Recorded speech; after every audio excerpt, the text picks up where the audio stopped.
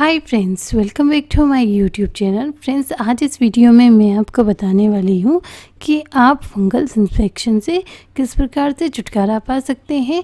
Friends, video शुरू करने से पहले अगर आपने मेरे चैनल को सब्सक्राइब नहीं किया है तो प्लीज़ मेरे चैनल को सब्सक्राइब कर लीजिए, और अगर आपको मेरी ये वीडियो पसंद आती है तो प्लीज़ मेरी इस वीडियो को लाइक ज़रूर करें।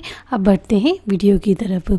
अक्सर लोगों को सिर में फंगल इन्फेक्शन की शिकायत होती है। फंगल्स पैदा करने वाले बैक्टीरिया आमतौर पर मानसून में पैदा होते हैं और बारिश के बाद भी इनका प्रभाव ख़त्म नहीं होता है।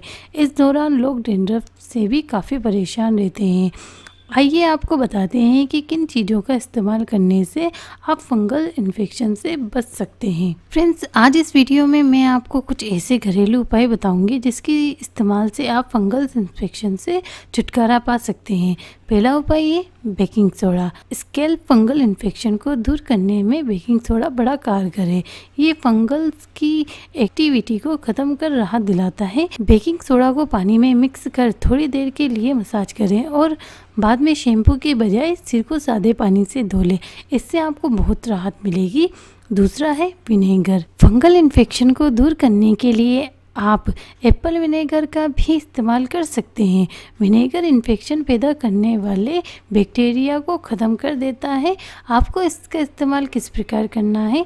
सबसे पहले आपको एप्पल विनेगर को पानी में मिला लेना है और फिर धीरे धीरे इसे इन्फेक्शन वाली जगह पर लगाना है। इससे आपको बहुत ज़्यादा फ़ायदा होगा। अगला उपाय है एलोवेरा जेल। एलोवेरा जेल को संजीवनी जड़ी बूटी भी कहते हैं। क्या आपको पता है कि सिर में होने वाले इन्फेक्शन को दूर करने में एलोवेरा जेल काफ़ी कारगर है? यह आपको जलन, खुजली और रेशेज से राहत भी दिलाता है। इन्फेक्शन होने पर बालों की जड़ों में एलोवेरा जेल 30 मिनट तक लगाकर छोड़ दें। जल्दी ही आपको इस समस्या से मुक्ति मिल जाएगी और आपको असर अपने आप दिखना शुरू हो जाएगा। अगला उपाय है टी ट्रिक ऑयल। यह आपकी बहुत ज़्यादा सहायता करता है फंगल इन्फेक्शन में। टी ट्रिक ऑयल को फंगल इन्फेक्शन की समस्या को कुछ समय में ही दूर कर देता है। आपको टी ट्रिक ऑयल को बादाम के तेल के साथ मिलाकर इन्फेक्शन वाली जगह पर लगाना है। इन्फेक्शन से आपको तुरंत राहत मिलेगी। यह आप डेली कर सकते हैं, इसमें आपको कोई प्रॉब्लम नहीं होगी।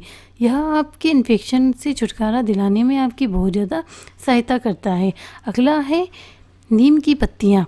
बारिश के मौसम में होने वाले फंगल इन्फेक्शन नीम की पत्तियों से भी दूर किया जा सकता है। इसके लिए घर में नीम की पत्तियों का पेस्ट बना ले और उसमें थोड़ा सा नींबू का रस और थोड़ी हल्दी मिला ले। इस पेस्ट को आप बालों की जड़ों में 30 मिनट तक लगाकर छोड़ दें।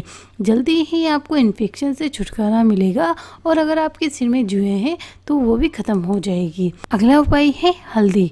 1 चम्मच हल्दी आपको कई तरह के त्वचा रोगों से निजात दिला सकती है। यदि आप हल्दी में शहद मिलाकर पेस्ट बनाकर इन्फेक्शन वाली जगह पर लगाएं तो जल्दी ही आपको इससे मुक्ति मिल सकती है। तो देखा फ्रेंड्स, आपने, यह थी मेरी आज की वीडियो। उम्मीद करती हूँ आपको मेरी ये वीडियो पसंद आई होगी। अगर आपको मेरी ये वीडियो पसंद आई हो तो प्लीज़ मेरी इस वीडियो को लाइक ज़रूर करें और मेरे चैनल को सब्सक्राइब करना बिल्कुल भी न भूलें। थैंक यू फ्रेंड्स, मिलते हैं अगली वीडियो में। तब तक के लिए बाय बाय।